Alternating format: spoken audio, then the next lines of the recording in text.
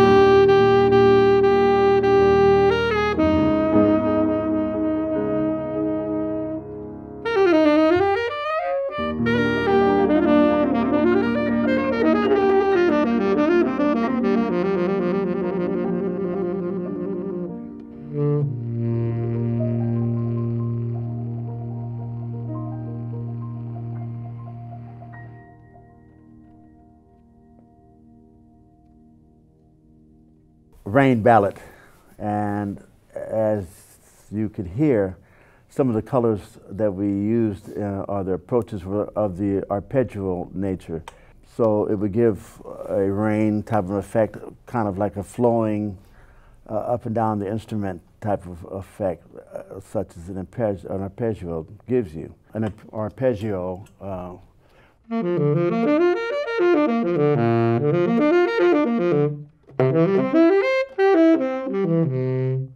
so when you move your chords in that particular manner up and down your instrument is called an arpeggio.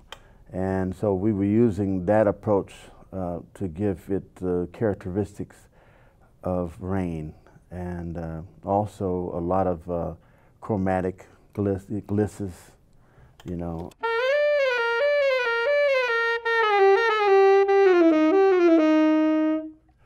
To give it a smooth type of flowing approach. My job is to give Azar harmonic and rhythmic approach support during his solo and when he plays the melody, so that when he's playing, I can color harmonically, and then maybe with this song, the rhythms are kind of more subtle, because there's a lot of raining, a lot of arpeggios going on.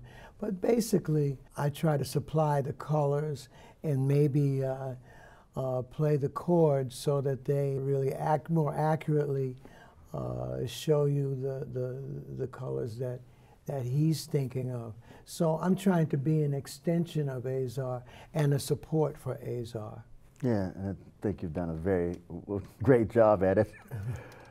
Just one of my very favorite accompanists in the world, George Cables.